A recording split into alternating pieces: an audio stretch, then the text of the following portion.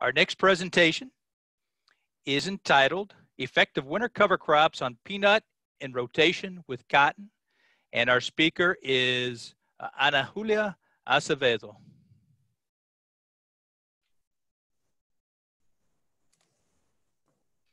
Okay.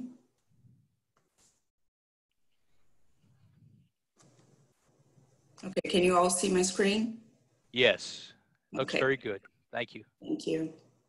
So good morning, everybody. Thank you for the introduction. As Dr. Cameron said, I'm Ana Julia Azevedo. I'm a PhD student at the University of Georgia, and today I'll be presenting part of my research on the effect of winter cover crops on a peanut in rotation with cotton. So winter cover crops are planted in between seasons and are known to decrease input costs. It also can improve yield, enhance soil health, reduce soil erosion, as we can see in the picture, some erosion in the soil, conserve moisture and protect water quality. It's also harvested to supply biomass for livestock feed or bio-based fuels. And peanut is an important summer crop in Georgia and commonly used in rotation with cotton in the Southeast. Our objectives are to evaluate winter cover crops for biomass production and crop quality, and the subsequent effect on a peanut cotton rotation. And our hypothesis is that winter cover crops increase soil health and consecutively yield on summer crops. So for materials and methods, we have 3 sites of our research in the state of Georgia. The first site was in Fort Valley, and here we can see an aerial picture of the plots. Our second location was Shellman, and our third location was in Tifton. So in order to keep our rotation, peanut and cotton, we have here a demonstration that's a real picture of one of our locations, where inside the white square we have the cotton, and inside of the black square we have the peanut. And to keep the rotation, we switch those every year. So some of the experiment research factors are, first, the summer crops, and we have peanut and cotton. Then we have the winter cover crops, where we have 2 legumes and 1 cereal, being the legumes, the narrow-leaf-lupin and the white lupin, and our cereal rye. So we combine those. Then we have the narrow-leaf-lupin, then we combine narrow-leaf-lupin with rye, white lupin with rye, and a fallow. Then our third factor is the cover crop termination, where we have the harvested.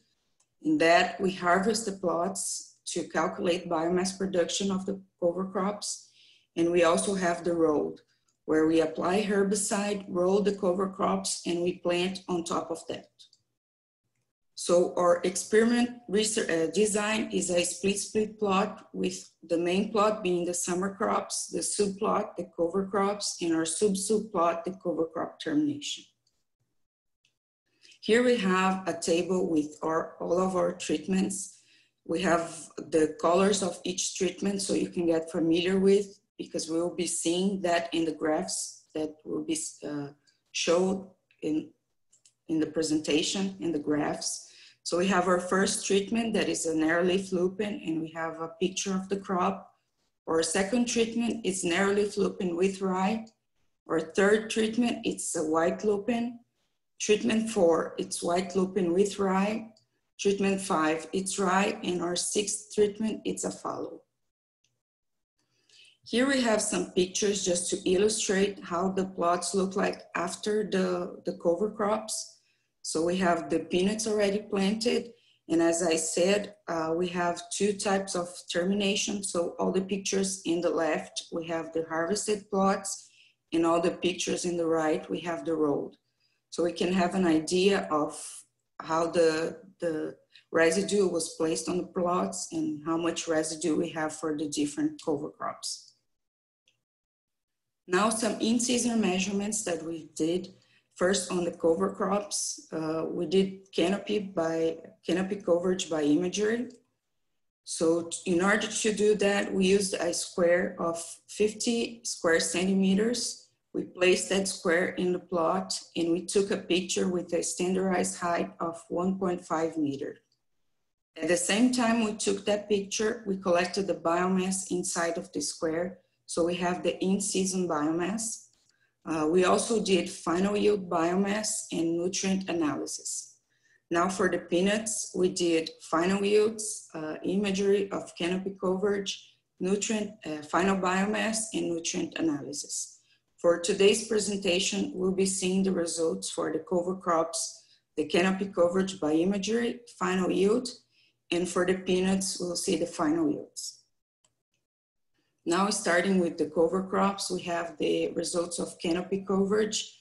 This was done in March 2018, which was around 5 months after we planted the cover crops. So we used to analyze those pictures a software called Canopy, was developed by Oklahoma State University. So we have the coverage for each of the cover crops. Starting with the narrow-leaf-lupin, we have a coverage of 86%, which was the greatest among all the cover crops. For narrow-leaf-lupin with rye, we have a coverage of 55%. White lupin presented a coverage of 43%. White lupin with rye have a coverage of 40%, which was the lowest. And for rye, we have a coverage of 54%. As we'll see in these next slides, the early canopy coverage did not reflect on final biomass. Now we have some results for the final biomass for our first location, Tifton. So we have the years 2018, 2019, and 2020. So in the graphs, we have in the x-axis the treatments and the y-axis the yield in kilograms per hectare. Differences were observed in the 3 years of the study at this location with narrow-leaf-lupin and narrow-leaf-lupin with rye consistently the greatest and rye alone the lowest. The overall production at this location was lower when compared with the other 2 locations. And these results help us to see the potential use for feedstock or biofuel of the different cover crops. Now some results for Shellman. We have the same 3 years and we observed that narrow-leaf-lupin with rye had greater biomass than white lupin in 2018. And in 2019 and 2020, we didn't observe any differences among the treatments. Now our third location, all the 3 years again, and we observed best results with rye and the lowest production with narrow-leaf-lupin, white lupin, and white lupin with rye for the years of 2018 and 2019. And for 2020, the final yield was calculated using the biomass collected in the 50 square centimeters, and narrow-leaf-lupin and white lupin had the lower biomass. Now we go for some results for the peanuts. Here we have the first year, 2018, with all the 3 locations. And the only difference in these graphs as the ones we've seen before is that we added our 6th treatment, the fallow. So we have in the x-axis the treatments and the y-axis in the yield in kilograms per hectare. So we observed in Tifton and Shellman have an average yield similar, and in Fort Valley we observed a lower yield. And in the first year of the study, no differences were observed for peanut yield following different cover crops. Now some results for 2019. There were no yield differences for peanut in any of the locations for either year, regardless of the cover crop use. For Fort Valley, hot and dry conditions caused weed control problems and poor yields. Now as a summary, differences on the cover crop yields were observed in most of the site years with some variability. And based on studies, an increase in soil health and quality takes time, so the potential for larger differences on row crops may be greater after successive cycles of the rotation.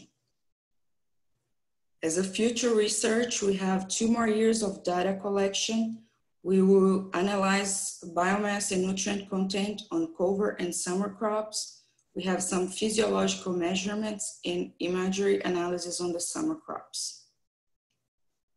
I would like to thank my advisor, Dr. Scott Tubbs, my committee member, Dr. William Anderson, Dr. Alyssa Coffin from USDA, all the UGA peanut team, the technician, graduate students, and student workers, Fort Valley University, and USDA ARS for all their help. And with that, I'll take any questions. Okay, thank you for that presentation. And so we have plenty of time from the audience for questions. And we'll start off with one from Dr. Barry Tillman. And the question he has for you is, are there other benefits of cover crops besides erosion control? And this part B to that is, so what are the advantages besides erosion? And then are there disadvantages to cover crop use in peanuts as well? So both the good and the bad. Okay, so the question was if we have some more advantages of cover crop and some disadvantages. Some more advantages that we can see, it's weed control, water, the soil can hold more water. And as a disadvantage, that I saw in my experiment is the residue can cause some problems at planting. So we have the right equipment, we can see seeds in the ground. That would be one of the disadvantages. Okay, thank you. A follow-up question to that from Gary Schwartzlow is, following years 2 and 3 and in the various cover crops, did you see difference in germination and early season vigor? So following years 2 and 3 and in the various cover crops, did you see differences in germination and early season vigor? So the question was if I saw some differences on germination and vigor in the following crop after the cover crops. I didn't see any of that. I can look further into it, but so far, not really. Okay. Our next question is from Dr. Mark Burrow. Are there plans to calculate cost and returns of cover crops? The question was if there are plans to calculate costs and return of the cover crops. Yes, we have, this is part of a big project with the USDA, and we have the economical part project that is being done at the same time. Okay, thank you. And one last question, at least for now, and is, in the determination of cover crops, was disease susceptibility like to rhizoctonia or Sclerotium ralphsii, was that taken into consideration, or nematodes as well? Was there any consideration for disease or nematode susceptibility in your choice or in your observation with the cover crops? So the question was if there was any observation of diseases after the cover crops. We didn't look into that, but it's something I can surely look. Overall, looking in the plots, we didn't see any major diseases. Okay. Any other questions from our audience? And there are none, so I'd like to thank you again for your presentation. Very nice, and thank you very much.